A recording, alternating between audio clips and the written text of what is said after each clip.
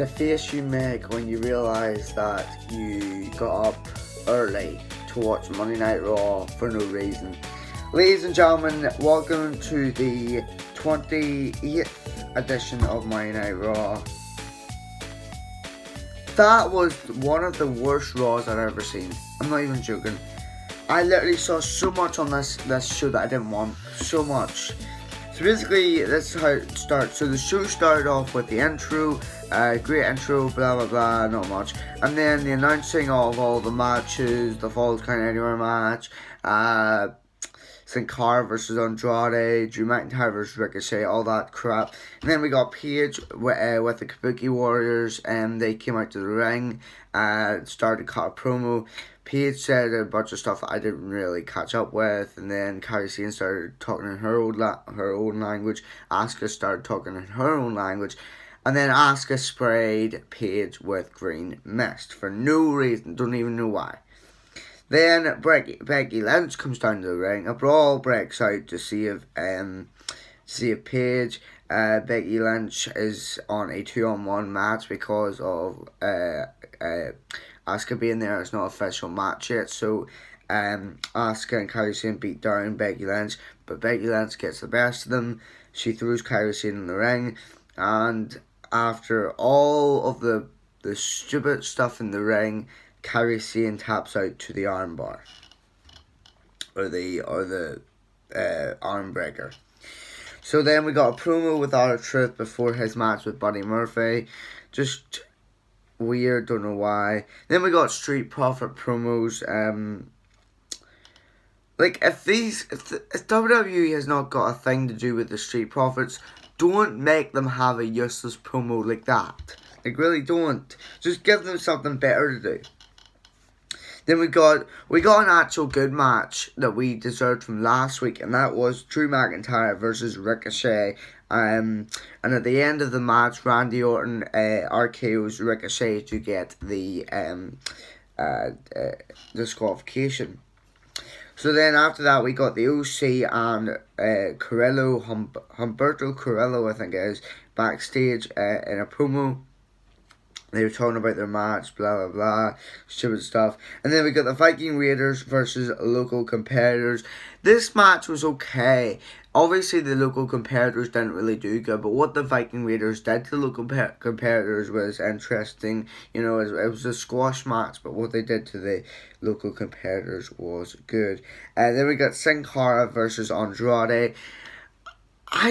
What is WWE thinking whenever they have this kind of rivalry? I don't want to see a rivalry between Sin Cara and Andrade. Sin Cara has been ruined by the WWE so many times, yet he feels like he needs to come back every single time.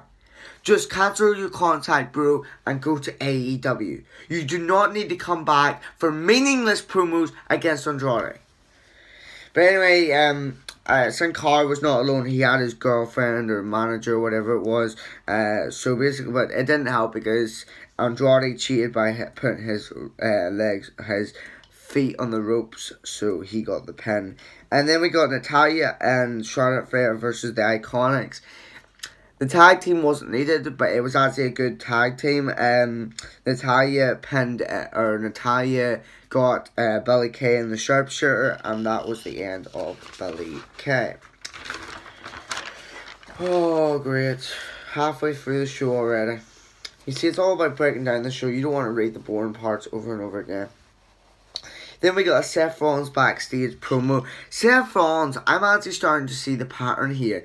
He is actually turned into a heel. He's gathering his hatred over the time, and he's turned into a heel because he literally cut the interviewer, Kayla Braxton. He cut her before she could talk by saying, shut up, just I'll give you the highlights. So we got Seth Rollins backstage promo before his match. We got Seth Rollins versus Eric Rowan Falls Count Anywhere match. Why? Do we need that match? No. Yes, it was a good match, but did we need it? Was there a championship on the line? No. From now on, I don't care about the champions if they're not defending on the brand they're meant to be defending on. I don't care if they're there 24/7. They have to be defending. So no, I'm actually not really liking Seth Rollins anymore. Then we got an Aleister Black promo, just random crap. Him doing random crap, just talking. Who wants to pick a fight with me? Just crap and all that. So yeah, we got after that we got flashbacks from Raw, flashbacks, blah blah blah. Then we got AJ Styles versus Carrillo or Humberto Carrillo. It was dead on, but AJ Styles got the win, and then AJ Styles wanted to give Humberto a gift of gratitude by handshaking, but it turns out that AJ Styles was joking. He did the wee jinx, and then Humberto laid him out with one punch, but then AJ Styles came back and laid Humberto out. I don't know, it went something like that. Then we got King's Court with Rusev and Lana. First of all, this is what got me. King's Court is the only thing tonight on Raw that actually got me excited.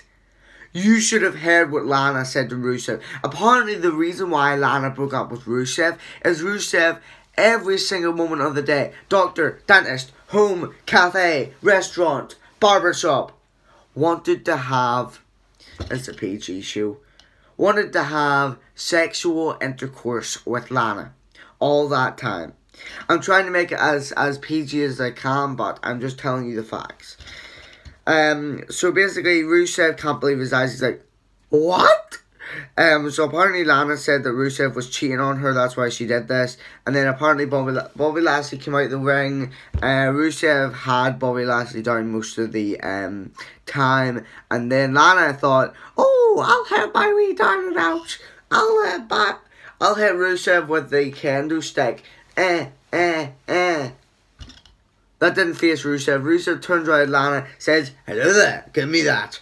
So Rusev grabs the kendo stick, but Bobby Lashley thinks, oh, this is my time to shine, I'll low blow him. So that was the highlight of the show. Well, it wasn't really a highlight. Rusev getting 2 low blows, and yeah, that was the highlight of the show. Guys, above all, I'm sorry, but this Monday Night Raw did not meet my expectations. I'm giving this Raw a 4 out of 10. And that's not even funny. A 4 out of 10. WWE is dying.